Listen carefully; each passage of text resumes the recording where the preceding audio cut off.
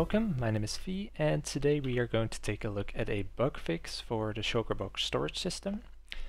So today someone brought to my attention a very big bug in the machine, and I'm going to show you what the bug is, and I'm going to show you how to actually patch it out.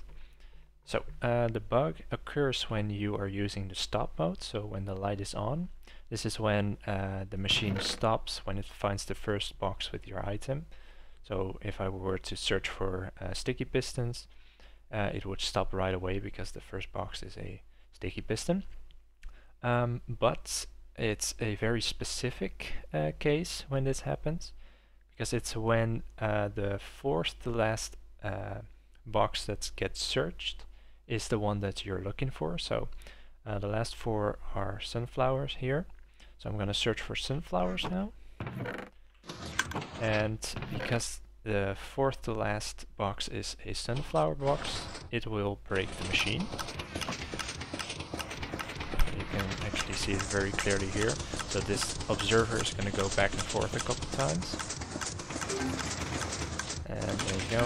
And this block should actually be outwards right now. So this torch is now unlit, and it will let all these items through. And these items will get stuck here, and it's just a whole mess.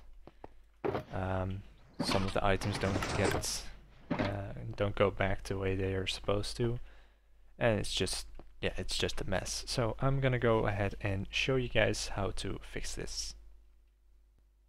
Alright, so to fix this issue, we're gonna come around to this side of the machine, and I'm first gonna recommend you break this sticky piston and this observer.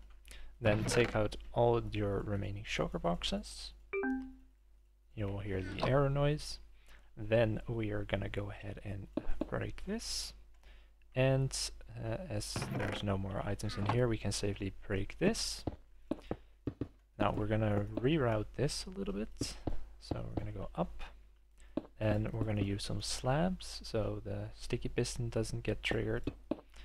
And we're gonna go up like that, and into a block right there, and then just run some redstone down just like that, and it should light up. So this hopper back there gets powered again. Now we're gonna come down here. I'm gonna do this block and sticky piston just like that, then an observer facing downwards into a block. Actually, let's do some redstone right there. Right click the redstone so it doesn't point outwards anymore. That's to prevent it from powering this hopper. Doesn't really matter, but it's just good practice. Same goes for this redstone. After we block this off, right click it, and then have a block like that and a repeater like that. And I think that should fix it. So let's give her a test run. Use all these chests, and we're gonna look for redstone. Here we go.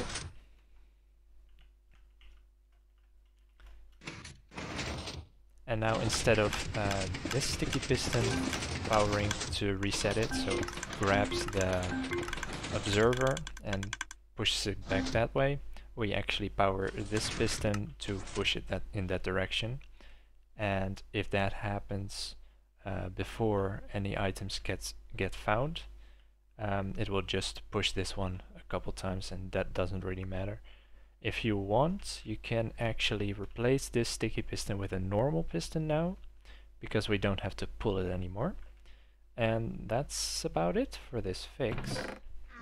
I hope you enjoyed, and I hope this was useful.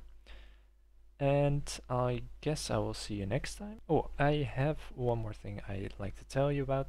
So I've been working on the Shulker box loader right here, and it's nearly finished. I don't think I'm gonna get it any more compact than it is right now.